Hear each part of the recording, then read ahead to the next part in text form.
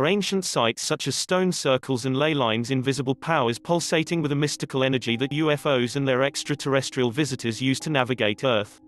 We know that there are thousands of report and confirmed UFO sightings connected to these sites and areas, and with more and more being witnessed is the energy being used as a way of navigation or a way of connection by the extraterrestrial craft.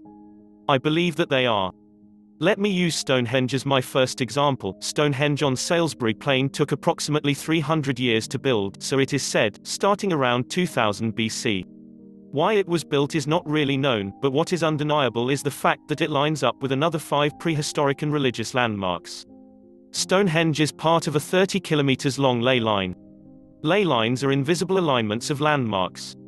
Typical features on a ley line include stone circles, standing stones, pagan altars and burial sites. Churches, holy wells, hilltops, cairns can also be points on a ley. The theory of the ley line is that they may have been used as a route laid out by line of sight, but on some type of mystical or magnetic energy areas in pre-Bronze and Iron Ages. These were forgotten in modern times, but the network of leys were accidentally preserved as many medieval churches were built on top of pagan sites, which were monuments on a ley. Stonehenge was built so that at dawn on midsummer morning, the 21st of June, the sun rose over the circle's heel stone. What about Mitchell's Fold, my second example? Ley lines could be used by extraterrestrial craft to refuel by tapping into them. I believe that extraterrestrial craft and UFOs use electromagnetic energy and gyroscopes to power their craft and to navigate using the Earth's own magnetic fields. They also use ley lines as a point of navigation, which may also suggest that if wormhole-type travel is being used, then they could be linked to the stone circle sites such as the case at Mitchell's Fold in Shropshire. Mitchell's Fold Stone Circle is a location of high UFO activity as well as animal mutilation.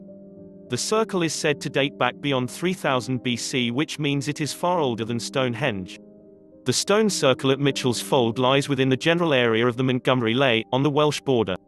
It is one of the less clear-cut leys and the actual exact path cannot be confirmed. However, in this area there are numerous stone circles, cairns and standing stones.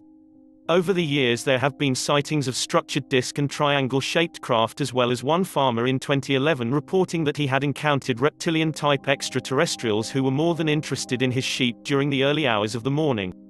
This led to the discovery of a mutilated sheep who had had all its internal organs removed and its tongue cut out by what could only be described as a laser-type device. Again, in this case there was the small cricular incision hole towards the hind of the animal, but no traces of blood. It is clear that the connection between ancient sites, ley lines and UFOs exists. We just need to understand and confirm why our extraterrestrial visitors really do use them and for what purpose. I am committed to investigating and researching the UFO phenomena, and along with my group UFO Shropshire we strive to provide the public with as much information as we can on this subject. Times are changing and this subject is becoming much bigger with an ever-growing amount of people in search of the truth.